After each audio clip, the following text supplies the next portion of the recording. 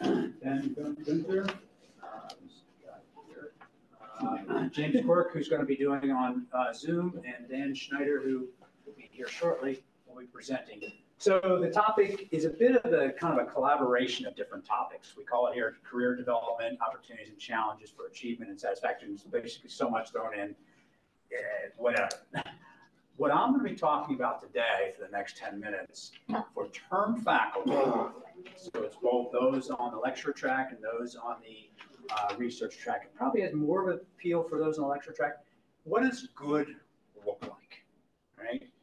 What I wanted to do to start was to have a poll of, how many people in the audience are in the first 3 years of term faculty, how many in 4 to 6, 7 to 10, or greater than 10. I've been here for 14 years. This is a thought that I've had forever. So when I put together this panel, I did it for at least 2 reasons. About 11 years ago, I went to Ann Farren, and I was a term faculty. Back then, term faculty really weren't too engaged, at least within our department, if not the college, a lot of affairs in the college and the university. And I went to a term faculty session, and they seemed to really speak my language. It really got me, and I said, oh, wow. And finally, somebody's talking that I can understand what I'm going through. So it really hit me. I wanted to get back. Secondly, I've been in the term faculty senate, and there's a lot of issues regarding maybe satisfaction among term faculty. But we also talked about, hey, we should emphasize some of the good, some of the things that we're accomplishing, some of the things that we feel good about. So with that in mind, I wanted to go through this. And my presentation has 2 aspects to it. What does good look like? And what are some ideas to how to achieve? And I'm not here to tell you what good looks like. I'm here to ask the question. That's really what I'm looking to do. So I'm going to address research, teaching, and service. What does good look like? There's 6 slides, basically. One is on each item. What does good look like? Again, I'm asking, these are questions, not answers I provide. If somebody has the answers for me, please tell me. And then some ideas I have about how I think about what I can do to achieve here.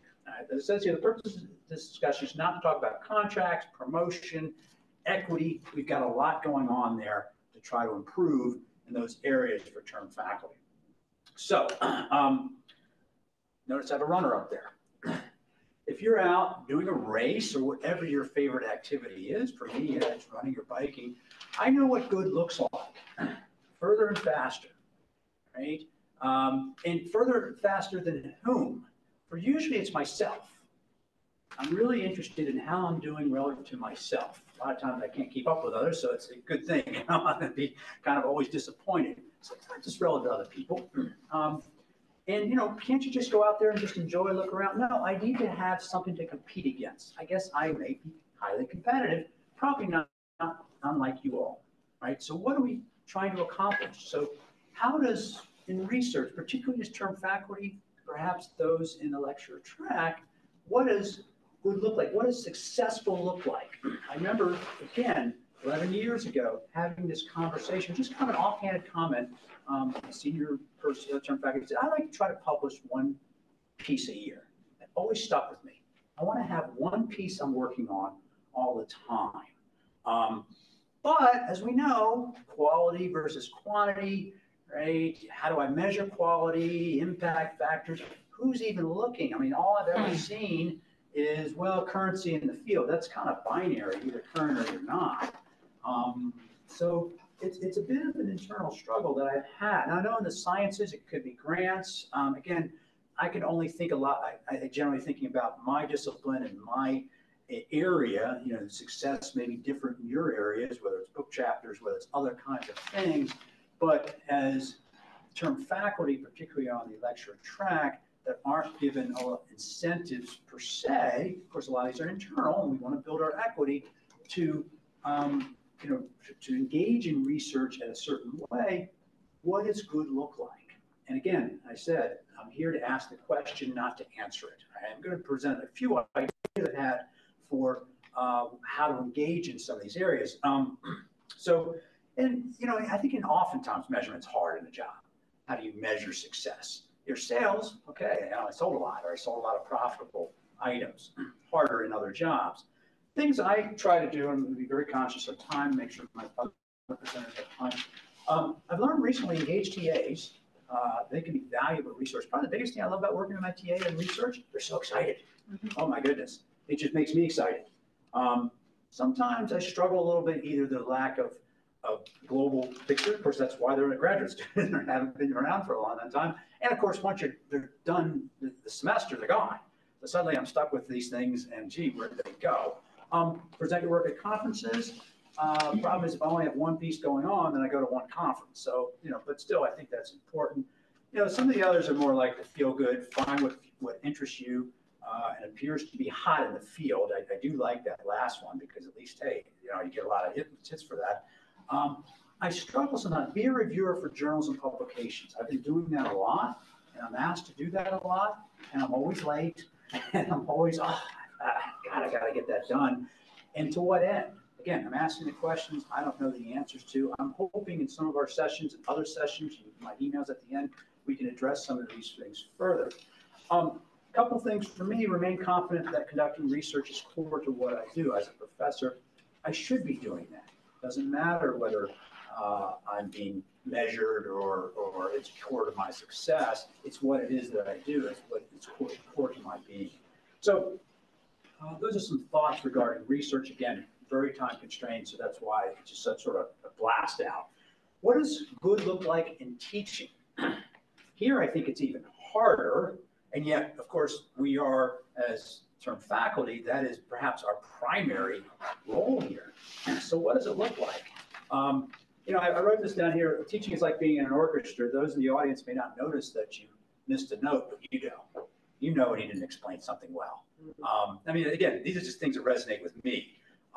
You want to, again, internal success. I want to, like an orchestra, I want to make this thing sing. It's just so good, even though I know they're bored and I'm happy with what I did there sometimes. So it's internal. I don't have a lot of other thoughts of how to, what good looks like. Yes, we have sets, and as I put this in here. Oh, I hate them except when I get a good set score. That's good. Tackling a new course or modifying a course. A lot of satisfaction I have with that, but as my next slide will say, be careful of the one and done. Oh, does that make you not feel so good?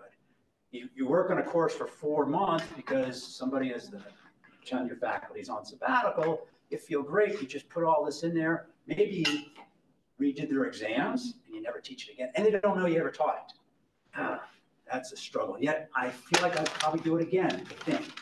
I'm not sure. Teaching as an idea, make yourself indispensable or available to teach a variety of courses. You do want to be somebody that they can't be without. And when you do take a course, you never know when that suddenly becomes your area, your expertise. The person that was sort of teaching that leaves, and suddenly you're the person. It's kind of almost, you laugh at it and say, God, I didn't have no idea what I was doing. Now suddenly I'm the expert in that area. Other things, let's see here. Is that teaching engagement may vary widely by faculty members. Some like to teach introductory classes. I like to teach the higher level classes, try to do anything I can to get into those higher level classes if possible. Not always possible. And then of course, try to have some other teaching techniques. And one of my favorites was conducting an in-class auction. Still need to work on that because it's still, besides the teddy bears I auction out, I'm not quite sure it works, but still it's fun. Last, because I'm really tight on time, but I have 2 minutes. What we have, by the way, is 4 presenters. We'll spend about 2 minutes for questions because I want to make sure everybody has time, and then a few minutes afterwards. So I only have 2 more minutes. Service. What does service look like? And I think I had an iteration of this. Do you even want to do service or be successful in service? So I think when I think about, do I want to be involved in service and what kind of service, and particularly, so again, I'm in my 14th year. It doesn't matter if it was 12 or 16, some larger number than 3. I think I want to try to think, how can I be in a leadership role in the department, in the community, try to make a difference. Try to be an invaluable member. It's a great way to meet people. It's a great way to sort of be involved, get to know things. So what are some opportunities there? Committee assignments. I got asked to be a program director about 7 years ago, 8 years ago, and they've never asked me to stop. So I guess I'm maybe doing something right. I don't know. Yeah, it's a lot of tedious work, but boy, I sure got my hands in things. I've even gotten myself, courses filled that wouldn't have been filled if I wasn't there saying, hey guys, why don't you take this course that I happen to be teaching? So it's got some advantages. Serving on dissertation committees, I don't know. I've been doing that more and more. Seems pretty good. I'm not sure where that fits in the whole paradigm of things. We don't even know if it's service or what it is, but university service, so done these kind of things. You notice I have other, because I'm not sure what those others are. I'm still looking. So I think I'm gonna stop there. Yeah. 2 minutes of questions. Oh, good. Oh, thanks for the reminder. I totally forgot. I forgot. I said I was gonna stop, and I'll keep going.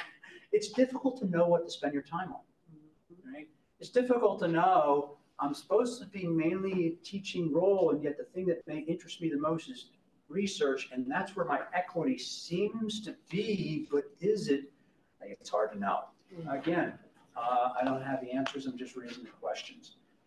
But how do I become fully engaged? I put here, trying to answer the session. Job satisfaction will come in part from being successful and also being valued. It's tough to control the second part, but you can influence the first. So with that, I'll stop for a second. Any questions? Anybody want to? Yes, Jordan? Yes, we have from the chat. Okay. We have from Laura, who is asking you to explain the in-class auction. I've never heard of this as an in-class activity, and I'm curious to learn more. Sure, and I don't have enough time, so we can actually, tell her I'll love to chat with her further. But we actually have a session in graduate level and intermediate microeconomics on auction theory. And you think the subject matter might be boring. You try just describing it to a group of undergraduates, they are just completely running out the door board. But all of a sudden, you auction off a teddy bear, and you just say, hey, who's going to bid 60, 70? Of course, I have a few more rules around it, and suddenly they loved it. Wow. So can I make it more? And I found some material on it. We can talk about it later. But different kinds of auctions and what's the goal of the auctioneer, of those auctioning versus the auctioneer. Yeah. What, next question? Yeah. Somebody here? Yeah. Hi, my name is Daniel Ginsberg. I use they, them. I'm an adjunct faculty in world languages and cultures. Yes. I wanted to ask about some of the things, especially when you talk about engagement in conferences and within your discipline more broadly, reviewing for journals. How do you feel like, since your metaphor is competitive, do you feel that you're competing against tenure-line faculty who are better resourced to do those things? I know you said you weren't going to talk about those aspects, but I feel like there's no getting away from it. It's a great question. In publishing, mainly, is it, and trying to see where my journal stacks up versus others in my department. But even just like travel funding. Well, travel funding, I get a certain amount, as I guess you all do, and I don't. Oh, okay, yeah. That's just not discretionary. It's a certain amount, and I either use it or I should have used it. But yeah, in terms of public, I kind of look at the running metaphor as probably a pretty good example. I go out and run with a group of people, and I can't keep up, but I'm okay with it. It's kind of the way I am with the tenure, faculty and research too, maybe. I don't know if I've answered your question or not, but I mean, I guess what I'm thinking about is if the playing field looks the same, but the inequities are systemic, if they are better supported materially, yes. But then you go out and try to play the same game, right? Does it put you at a disadvantage, and how do you compensate? Sometimes you got to deal with the playing field you have, but there's a longer conversation, and I'd love you to be involved with that, but not here for at least for my presentation. Okay, and I'm sorry if I'm not answering it directly. Any other questions, or we'll get to the next presenter? Okay, yeah. Who's the Jim? Jim. Okay, let's get Jim up here.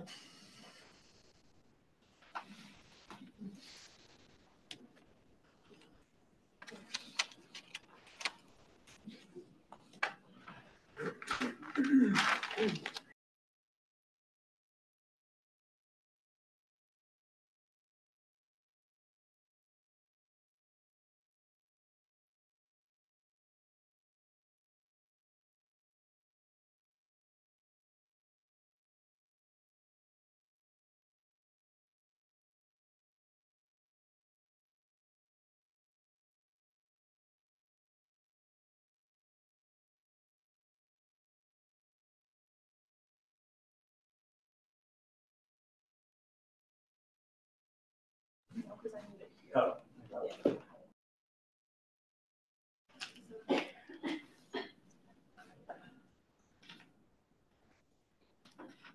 Yeah. Hi, are you putting up my slides or am I putting them up?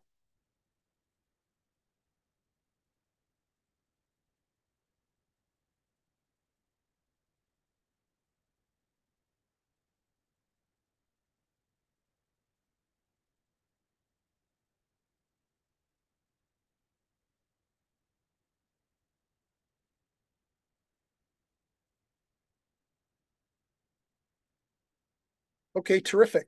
Thanks very much. Can you hear me? Yeah.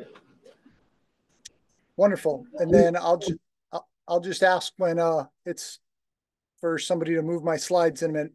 So thank you very much, Ralph, and I'm very grateful for the opportunity to be here. Could you advance the slide, please? I want to start by just saying that one of the things I find helpful whenever we're doing this is we focus very often on the granular. I have a meeting at 3 o'clock and class at 4 o'clock and another meeting at 5 o'clock.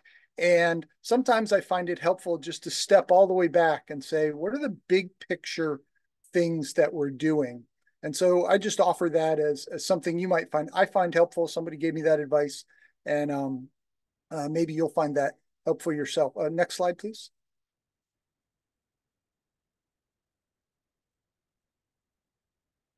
Hi, next slide, please. Thanks. Just by way of introduction, I came to American University as an adjunct for a little while, and then later as a term faculty member. And what I'd like to talk about today, a little bit of overlap with Ralph, is that there are a lot of different opportunities for us to pursue that kind of personal satisfaction and productivity kind of along the same line. Sometimes they seem like maybe they're pulling us in different directions, but lots of times they can be moving in the same direction.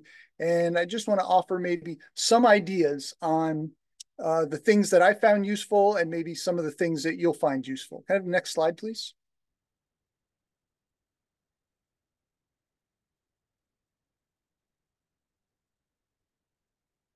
Can I have the next slide, please?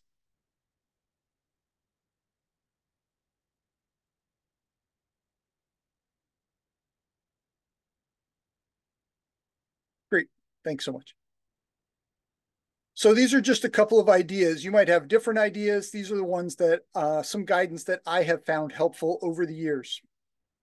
We begin with, I think for most of us, for all of us, our primary love and our primary task is a commitment to the teaching. That's why we're here. That's our primary responsibility. And the opportunity to say, hey, I really want to do a good job today. I want to do a better job tomorrow, next week, next semester. The university and other resources offer lots of ways for us always to become a little bit better teacher. There are obviously the Ann Farren Conference is an amazing way. And I met Ann Farren. That was at a conference many years ago. It was terrific. She was so nice. So CTRL does so many good things. There are also things like AU Core does lots of things about how we can work on our teaching. There are faculty learning communities. Each of our professions, each of our fields has its own kind of education section in our associations. So there's lots of different ways for us always to be like, hey, how can I be a little bit better, a little bit better, a little bit better? So our commitment to the teaching is the first thing. One of the second things is just finding out, for me, is just finding out what students are interested in. Maybe this is in class or after class or in office hours, just talking to students about what they're interested in. And these kinds of things have led me to activities like being a faculty advisor for a student publication, a faculty advisor for a student advocacy organization. And sometimes it's just short-term things. A student might say, hey, we need some help at our Model UN conference this weekend, or hey, we think you'd be a good panelist for an event we're having. Just little ways, just keeping in touch with the students about the things they're interested in can lead to some pretty good opportunities. And then it works the other way as well. We're trying to nurture creativity in our students. Yes, all the things in the syllabus, but maybe you'd be a really good mentor for a research assistant, or maybe you'd be a really good mentor for a teaching assistant. So trying to find out which students might be really good at this, which students might be a good fit for you. And then more broadly, especially in town, there are so many good things. You might say, hey, you might be interested in this event that's going on downtown, or you might be interested in knowing this organization does these kinds of things. So this kind of both directions, being interested in what the students are interested in, and then kind of nurturing curiosity in students. For being engaged with our field, which can mean many, many different things, like the research that Ralph talked about, or other kinds of activities. Sometimes we don't have a particular research paper to present for a journal maybe, or for a conference, but conferences are always looking for session chairs and discussants. And these are good ways to get out and meet colleagues from other places and find out what people are doing and talking about and researching. This is just one avenue. I think it was about 10 or 12 years ago, I started bringing professionals into the classroom via Skype. There's a politician in New York on the campaign trail, and they might just Skype in for 20 minutes. Or I knew a couple of professors in Russia, and they would Skype in from Russia and Serbia and just give their presentations. And we had the author of a textbook Skype in and say, hey, you know, I wrote your textbook, and here are the kinds of things I was thinking about that motivated me. And so while all these things are useful for the students, they're also useful for us, these kinds of things. And then the last piece I would mention are ways to be involved on campus. As Ralph mentioned, there are lots of programs and committees and activities all over campus where you could bring your particular skills, your interests, and maybe help out that group a little bit. If you don't know where those are, ask some colleagues, ask your chair. There's lots of, I asked my chair one time, I said, hey, I'm really interested in this kind of thing. And the chair said, well, that's kind of full, but we really need somebody to help over here.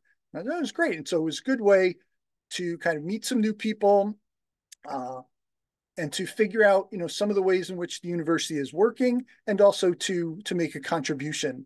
Hey, let me help out a little bit. You know, we're all beneficiaries of what's going on, and we want to be of service in various ways. So just to sum up, I would say, obviously, the teaching is always important. That's at the center of what we're doing. But kind of understanding what students are interested in, and nurturing curiosity in them, even on things outside the syllabus, and then staying engaged in our professional interests, our professional fields, and becoming engaged in the university has been really, I've been really grateful for all the opportunities I've had to do that. So I'll just leave that there for the moment. I don't know, do we have question time first or later? Who goes next?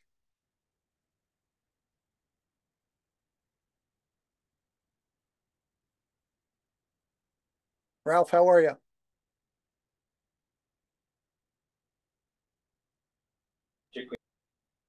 Actually, I will.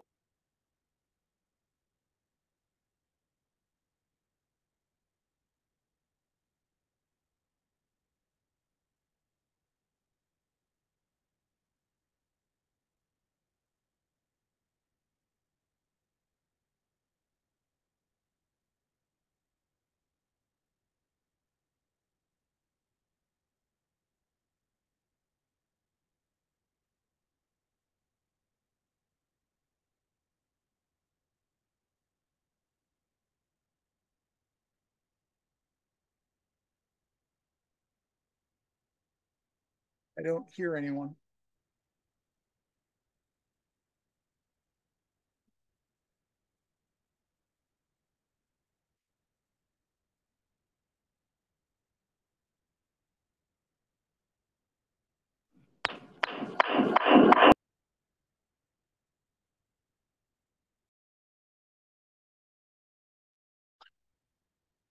Try again. Jim, can you hear us? You can nod. Okay, try again. Hey, Jim, can you hear me? You can't hear. He is not. Said Okay. we can hear us. For just 1 minute, maybe sort of speak for a second on how you invite experts into your class. I've done that infrequently. It's always felt like a tall ask to get, but they always came in person. But just people that you met in your past somewhere. Maybe speak for a moment on how you accomplish that. Sure. Is there an echo now, or are we okay? It's fine. Okay. There are at least two ways. I apologize for the echo. Sometimes it's people I know. Sometimes it's people I've met in travels or conferences, or people I've known from graduate school or whatever. And other times I do just cold call people. So, for example, we were doing a unit on local politics in one of our classes, and I just called the county council member, my county council member. I said, I'm in your district, and I teach at American University, and I wonder if you'd have 15 minutes to Zoom into class one day. So sometimes it's people I know well or have known for a long time, and other times I do just cold call people, and sometimes they say yes and no, and that's great. Can I add to that? Can they hear me? Here, let me give you the microphone. Okay.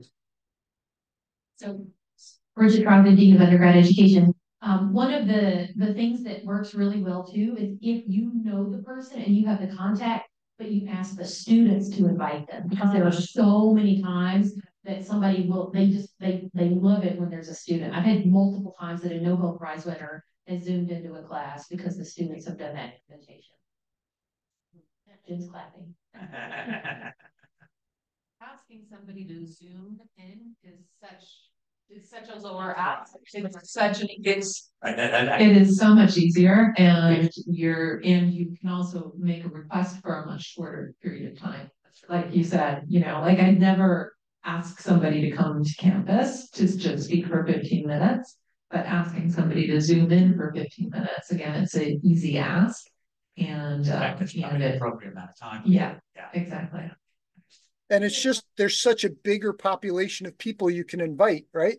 So if you worked with somebody in Bosnia or California or whatever, or even downtown, instead of it taking the whole morning, it just takes a few minutes out of their day. Just the population of people you can invite is so great. I think this was a great question. I'm just going to add one more idea. I'm Coco Benitez. I teach strategies and stress management. Nice to see everybody.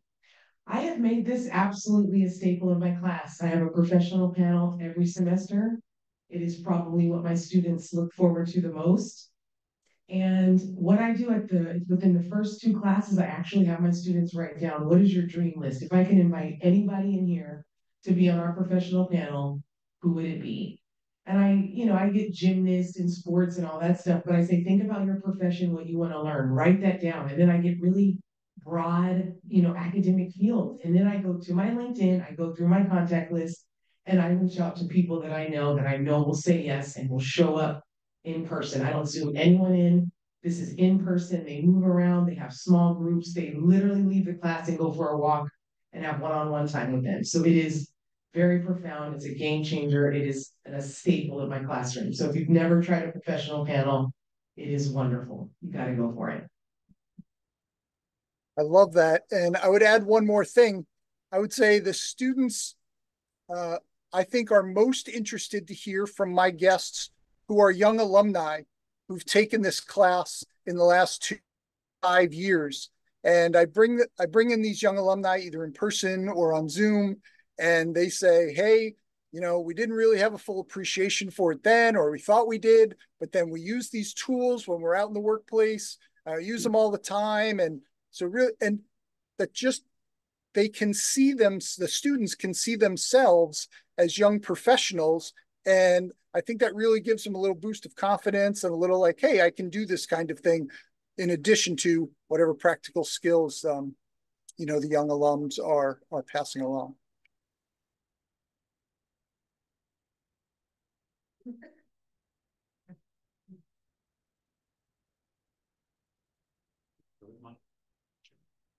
My presentation? Yeah. I don't know where it is. Yeah, you know. Yeah, let me just stop sharing. That way we don't have that issue with the different Yep. ones. Yeah. But then we need to change the volume again? No, no more. No, It's fine. the way it is. Yeah. Yeah, but here, right, okay, and maximize. And Yeah, let's share. share first. Share.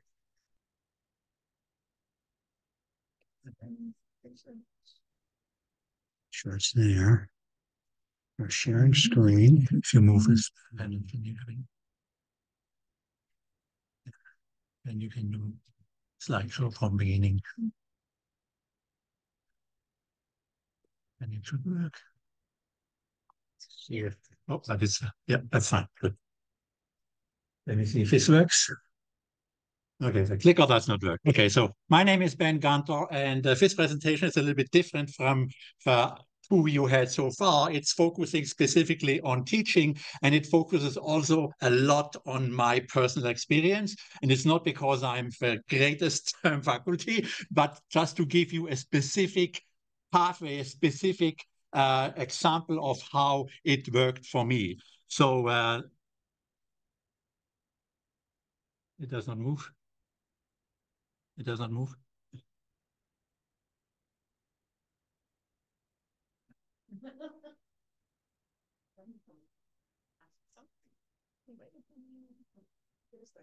Oh, it worked now, no?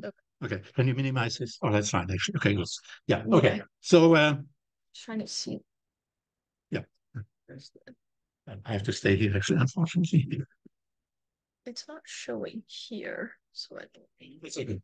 Oh, it works. Okay, it works if we click on it. I can stand over here, we can all read. So one key objective of this session, it says, learn from experienced term faculty. And the first question I want to basically address is, am I really an experienced term faculty? So I want to give you just a little bit background on that. I started to teach as a term faculty in January 2013, so it's about 11 years. But 3 years before, from 2009 to 2012, I was teaching at AU as an adjunct associate professor. And now it froze again on me. Okay, good. So only after teaching my first course in spring 2009, did I realize how much I love to teach. And that is still the only reason why I'm teaching at AU, in addition to other reasons. But I'm only teaching because I love to teach. I'm not teaching because of the money or any other purpose. Before that, I was working as a staff and researcher in various international organizations. You're not going through that. I'm also the president of the Bangladesh Development Research Center, which is a research center I created and founded in 2007. And I also got my PhD at American University, and that's why I wanted to teach at AU initially, because I had connection. The relevance here is exactly that I know AU for a long time. I know the professors because in the economics department, they were my professors and now they're my colleagues. And currently I'm also the chair of a term faculty committee of the College of Arts and Science term faculty committee, and I learned a lot from being the chair. I was a kind of naive about all the issues related to term faculty, and when I became engaged, I learned a lot. However, today we are not focusing on the challenges and on the discrepancies and all that issues. So if you wanted to hear what the problems are, you have to attend some different seminar. Today we focus more on the opportunities. So another key objective of this session description, it says, learn how to advance your career here at AU. So again, did I really advance my career at AU? Well, here it is. I went from being a PhD student from 1993 to 1998 to being an adjunct faculty. In between, I did other things you already saw, and then being a term faculty starting since January 2013. But in terms of a title, yeah, I'm still an assistant professor. And that I am since I have started as a term faculty in 2013. So actually, I'm unlikely to be ever promoted to associate professor, because the qualifications, the criteria for me to get promoted from assistant professor as term faculty to associate professor are the same criteria as getting tenure, which implies that I need to have top research publications in the top economic journals, even though I have a lot of publications. I don't have necessarily publications in the top economic journals, theoretical journals, and that's why I never get promoted, but I really don't care too much about that. Nevertheless, I consider myself to have advanced my career, not in terms of title, but in terms of career, in terms of what I do, in terms of what I'm happy about with my teaching. Yeah, when I started to teach too, I had excellent teaching evaluations right after my first semester, but I have learned much more about teaching, and I like it. Second, I have developed the last at least 6 courses which I can teach readily. Okay, you may say, oh, well, we always invest in teaching and updating. Sure, that's the case. But if you have already a set of courses and you teach those courses more or less repeatedly, that gives you then more time to do other stuff related to teaching. It gives you time to update the semester course. It gives you time to introduce new teaching methods and so on and so forth. And third, I just got approved for continuing employment in fall 2023. So I'm one of those first 2 cohorts, even though I have no doubt that many of you will follow soon. So another objective, it asks showcase-specific paths that term faculty can use to advance their careers. And my specific path, which, as I said, I want to focus on teaching, is the following. Teaching is incredibly important for term faculty. I think you all know that. Why? Well, because in your evaluation, whatever you want to be evaluated about, for typical term faculty who are hired in a teaching position, in a teaching assignment, a teaching appointment, 80% of your evaluation is from teaching, and then 20% is from service. Research does not count unless you want specifically say, I want it in, or so on and so forth. And the first course I taught as an adjunct associate professor was Econ 100, a standard introductory course, macroeconomics. And given that I had outstanding teaching evaluations, I was offered to teach another class in the subsequent semester. And that is called Econ 110 for Global Maturity. And it's indeed, you say, what is that? Yeah, it's an introductory development class about the global maturity, but it's not a clearly defined like economic class. So there is a problem with that class, and the problem is that it's an untypical course, and typically faculty don't want to teach that class. Yeah, and the professor who had taught it until then he left American University, and they needed somebody, and nobody really wanted to teach it. And I said, well, Ben, you did very well in macroeconomics. Why don't you teach Econ 110, term faculty, explore. So that was, you could say, a problem, but actually that problem turned out to be an advantage. Why? Because the chair of my department said, you can design this course however you want. Since it's not a typical course, I don't have to follow a specific textbook. I can teach it as I want. And I redesigned the course entirely, and students loved it. Yeah, I redesigned it, students loved it. Many students told me again, semester after semester, that they say it is the best course which is taught at American University. Not necessarily how I taught it, but basically the course itself is a great course. So what is the lesson to learn? Potentially, which may apply to you as well. Many times term faculty are assigned to teach unpopular courses which nobody else wants to teach. Well, their term faculty, they can teach it. They have lower, whatever. Continuing on the teaching, and most of it is teaching, in 2010, I then created the journal, Global Maturity e-journal, that publishes twice a year the 4 to 5 best research papers which students need to write for this course. And the option for students to get their research paper published, it makes the course even more popular. And I typically have a waiting list of 10, 15 students, and it made it even more popular. Furthermore, it improves the quality of a research paper. Not necessarily of every student, but for students who have an ambition to get their research paper published, well, they put extra effort in it. Each research paper, of course, goes through extensive editing before it's published. The journal raises the profile of American University. Yeah, people outside, it's completely published, open source. They can see what students do as an undergraduate student. Typically, before it was generally it was Econ 110. It's basically a freshman class. Yeah, and it helps for others to see what, and other students as well, to say, oh, what chance do research economists, what options do students have to do research? And last but not least, it raises my profile at AU as well. So the lesson here to learn is try to be innovative in providing students with options to learn.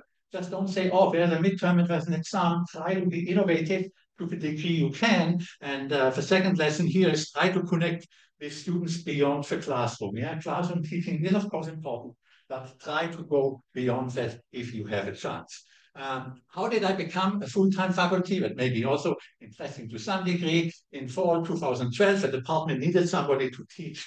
They realized they didn't have anybody to teach Econ 642, graduate level class, public economics, and I already was booked out. As an adjunct professor, you can only teach 3 courses in a calendar year, so I couldn't teach with public economics. I was already assigned to teach global maturity, but the department chair said, if you invest in teaching public economics, we will hire you for 1 year as full-time term faculty. And of course, I jumped on that. Yeah, no doubt about it. So I became a term faculty in 2013 because of that class. And around 2015, the econ department then developed an online master's program. Again, that is an opportunity to jump on because this will be courses which are taught again and again. If you develop the course for the online program, you also have priority to teach it. So it makes you relevant in the department for the program. The lessons here is try to get involved in AU's longer term teaching schedule and make yourself unique, difficult to be replaced. That helps you with your strategy and with your promotion. In 2018, okay, I will have one more slide and then I skip the rest.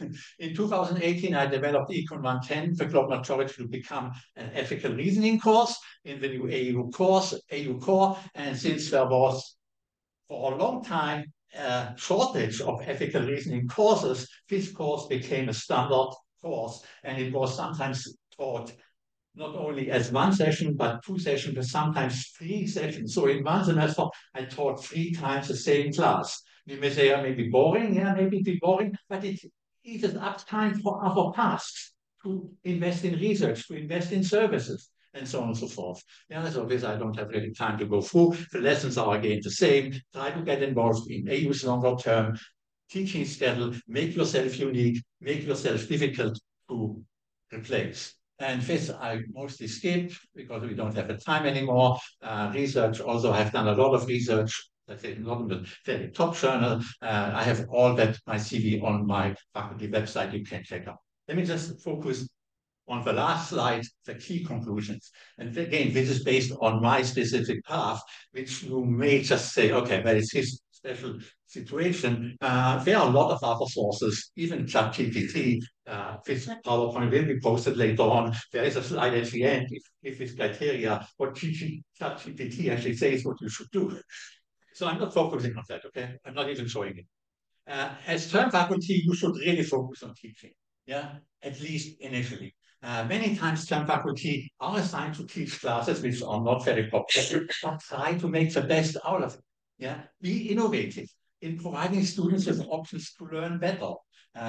Connect with students beyond the classroom, that was already mentioned before, but it applies certainly also in my case, and get involved in AU's longer term teaching schedule. If you know well, there's a new AU core, there are classes and so on and so forth. That's what it is. Make yourself unique, difficult to be replaced. Thank you. And I think we don't have too much time for questions. We just want to, yeah, thank you. Good. I just want to, you gonna come up here, Dan? Yeah. Only because you got 5 minutes.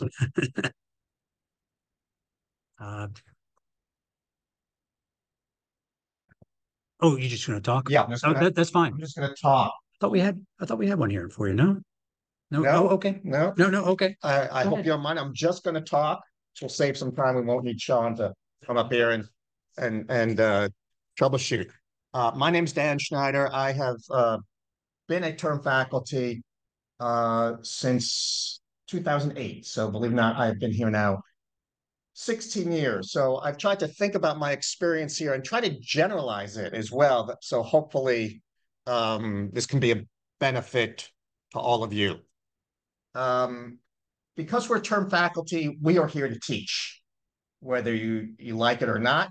I'll go to research, a few remarks on research in a few minutes. We're here to teach. We're largely evaluated. At least 80% of our evaluation is based on our teaching. So there is one benefit in being a term faculty member. Many of us, particularly older ones like me, we have a career prior to teaching. We've been in the so-called real world, although a lot of academics don't like that phrase, the real world.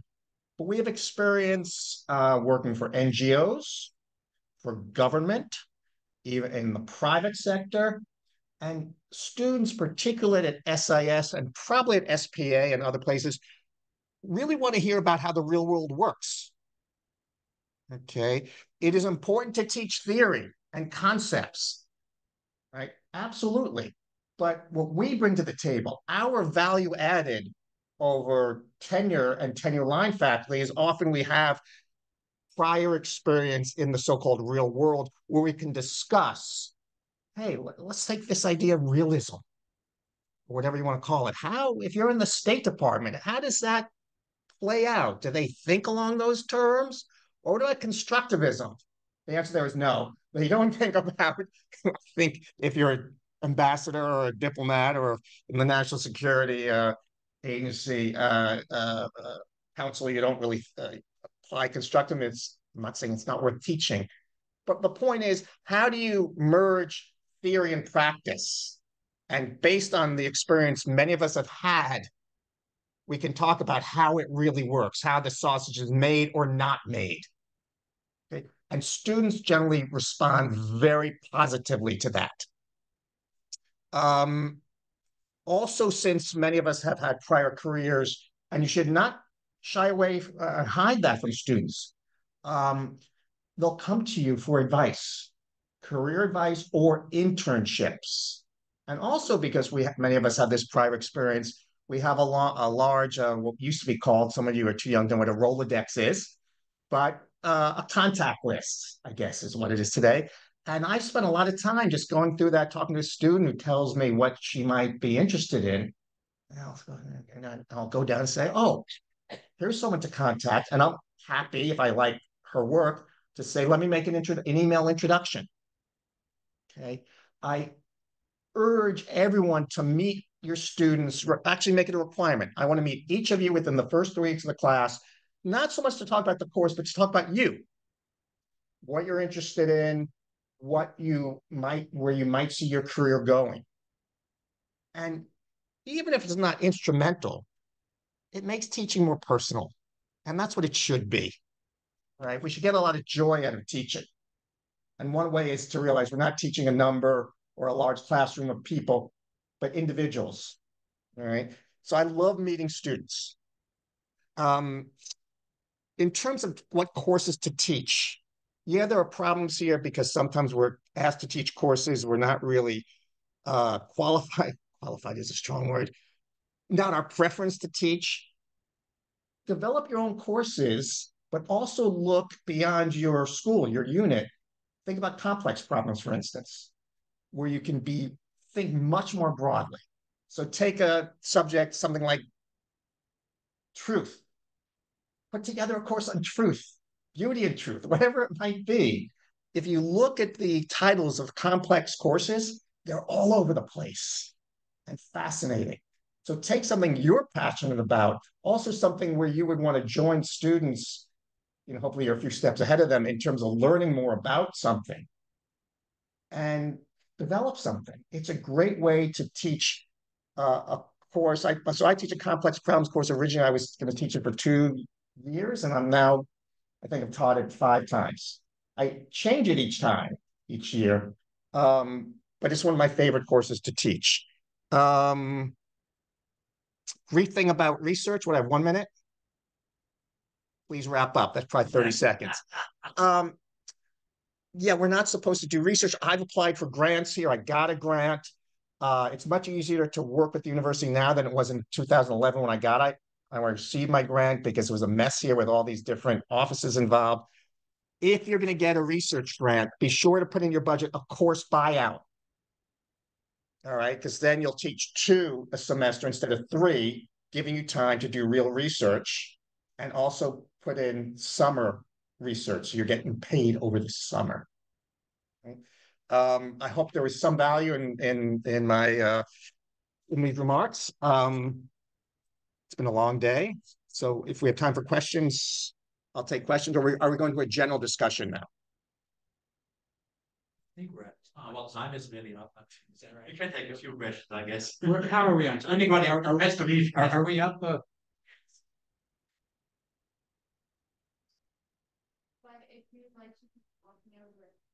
Yeah, and if I guess if anything hits you that is of interest, both on Zoom or in the audience, feel free to email any of us. Of course, I put my email at the end of my presentation, which isn't up there, but you've got their names.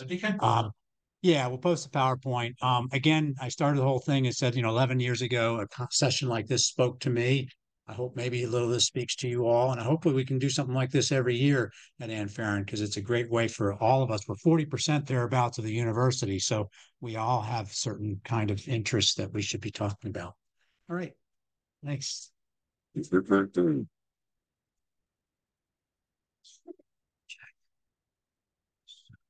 Let me get us out of